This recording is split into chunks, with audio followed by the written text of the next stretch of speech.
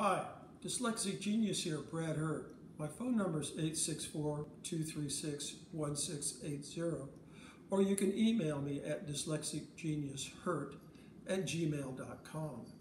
If you have a wooden horn like a Victor, and you have this brass end piece to the wooden horn, and let's say you put the horn in and the horn's turning when you lock it down into the yoke, and it pivots.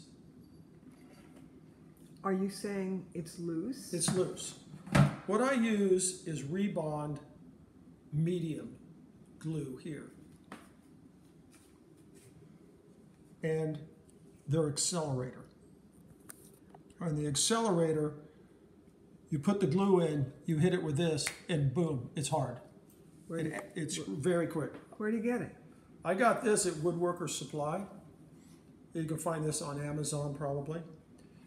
The kit comes with little tubes, so when you say this is pivoting, right here we have the indentation of the wooden horn. You can put in Rebond. So you go around dropping some in there, let it soak down, fill them up, then come in with the accelerator, spray it, boom, it's hard. It'll never come apart. Originally, those were high glued in, and they have a tendency, everything moves and stuff. On the last video about reproducers, the brass part I made right here, I glued it in with a Rebond with the accelerator, and it's done to never come apart. This hobby's a lot of fun. I just like to point out little nuances, and that's my tip for the day.